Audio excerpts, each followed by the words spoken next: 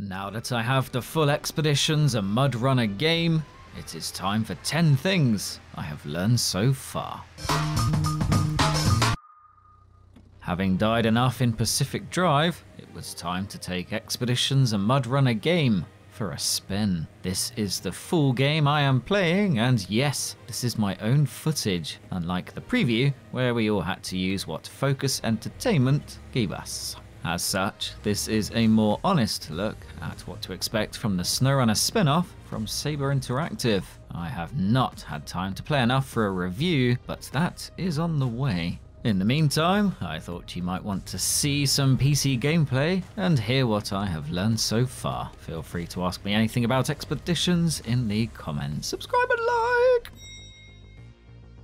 Following in the footsteps of SnowRunner, which is heavy on DLC, Expeditions and MudRunner Game already has a Year 1 pass. For your hard-earned pennies or equivalent, you get the Kotko Canyon truck I am using right now. Then as we head through 2024 and 2025, you will see Season 1, Season 2, Season 3 and Season 4 content. Each one containing dozens, in quotations, of new missions, new specialists, new gameplay mechanics and new vehicles and gadgets, but no mention of new maps. Year 1 content focuses on a buried ancient civilization. Side note, some of Expeditions will have you going underground, something you cannot do in old SnowRunner.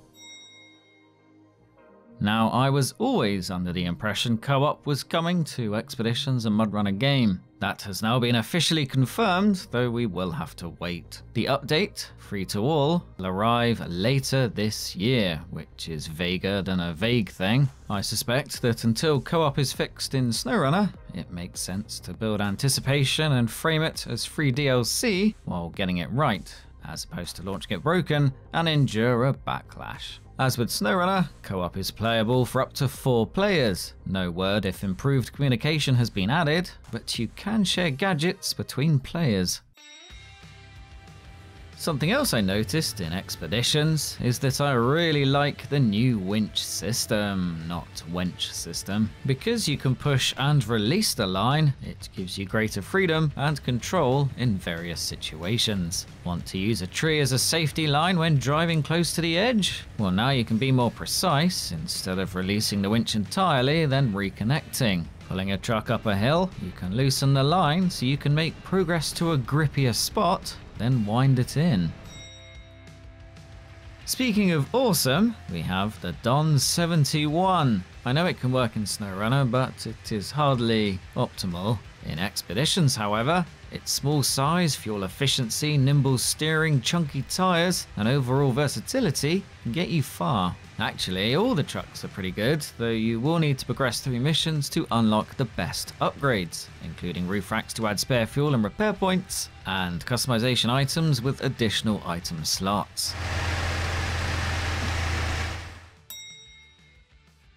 Speaking of new things, we have the controls. Though similar-ish to SnowRunner in design and functionality, there is quite a bit new to wrap your head around, including the loss of the function menu, which worked well. Now you get LB or equivalent for applying repairs to specific parts or for topping up fuel, which is cool as this can be done while driving. However, the gears are therefore RB or equivalent, and this is backwards from SnowRunner. You can swap this back in the menu though. What I dislike is that there is a lot of tabbing between menus, and certain functions in SnowRunner are now more difficult and less intuitive. It seems like a step back. Change for the sake of change, or perhaps to trick us into thinking Expeditions is not just SnowRunner in a different hat. Speaking of other not-so-cool additions to differentiate the experience, not for the best, are the gadgets and minigames. I like using the binoculars and drone to scout ahead. On these maps it can be necessary to find the way and preserve fuel, but pressing a button when the line is between 2 bars is hardly adding much to an off-road driving game, nor is there much enjoyment from steering a top-down drone over a wreckage. I get the idea, but it feels a bit surface deep. Even some written history about the discovery would have been nice. Those familiar SnowRunner constraints are very much present here. You also sometimes have to explore an area, which involves driving around a big circle until you reach 100%. This is not especially rewarding. It actually makes me miss those big trailers and meandering mountain trails. Also not so good are the sounds, which appear to be copy and pasted from SnowRunner. If you're expecting improved audio, think again. At least, not from the trucks I have had time to unlock so far. Given that there is a greater emphasis on fewer trucks you use more often, it would have been nice to see some new audio recorded. Though sound is often overlooked, it would really help Expeditions and MudRunner Game feel more complete and standalone.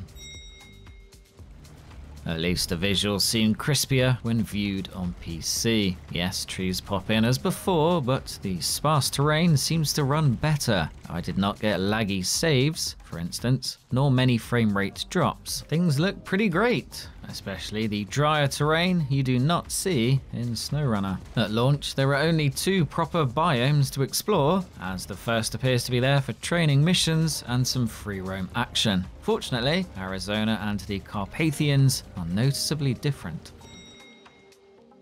How does Expeditions handle? I want to explore this in more detail, but for now I will say it is a mixed bag. I like the generally slower pace and more methodical approach to success in Expeditions, which the handling model does appear to emphasize. With a greater focus on smaller vehicles, however, you really cannot escape the fact that they are hard to keep straight. Just like in SnowRunner, it seems like every little stone can throw you off course, and rubber tires slide around more than they should. Tire grip does, however, seem better on rock. At least something is making rock crawling more possible, especially with adjustable tire pressures. Yes, this is not a gimmick. Using a low gear and reducing the air in your tires really can get you out of a pickle. For tackling steep inclines with rocks, it is invaluable, as you do not get enough traction without. Just remember to re-add pressure when going fast, or risk damage. Or try to get by with the medium pressure setting, which does also increase fuel consumption, but is a good mix of grip and damage resilience. Buying Expeditions on PC, I shall now show you the minimum and recommended specs. If you buy via Epic, be sure to add ATribeCalledCars into the creator tag to give me a few extra pennies I can spend on biscuits and amphetamines. Until my next Expeditions video, take care, subscribe and like, bye.